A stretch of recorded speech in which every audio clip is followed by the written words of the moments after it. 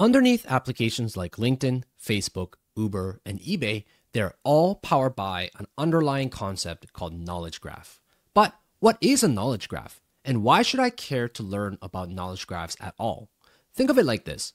When you go to your Facebook account, you might have hundreds of friends you are connected with.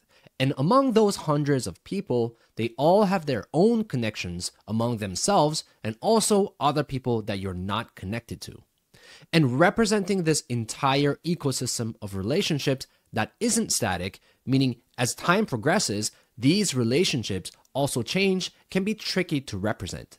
While storing them in SQL in a relational database could certainly help, but you're limited to the initial structure that you set up in the database. In other words, even though you might have stored these relationships efficiently in SQL, there's a huge cost in retrieving this knowledge because it requires you to do heavy joins across tables to get what you're looking for. And so the burden of trying to store them for efficient retrieval is often upfront and can have many negative impacts later on. Knowledge graph stores information in nodes and edges, where people become nodes and the connection becomes the edge. And storing information in this way can have a huge positive impact when it comes to information retrieval for many reasons. Here are two main reasons why knowledge graph is powerful. When it comes to knowledge representation, a new type of relationship can just be added by essentially adding a new edge to the existing representation.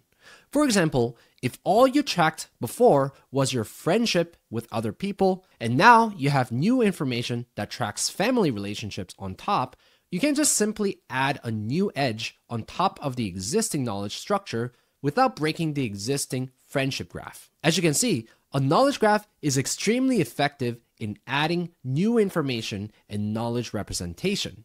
And the same thing can be said of knowledge retrieval.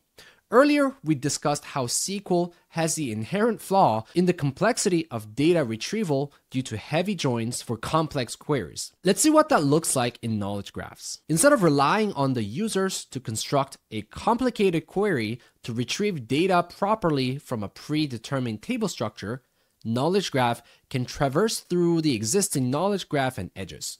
So instead of trying to conceptualize how you'll get the data out, the knowledge graph inherently leverages its existing connections and simply walks through the graph to get the data that you're looking for. So both in knowledge representation and knowledge retrieval side, we have a huge advantage when it comes to a certain type of knowledge.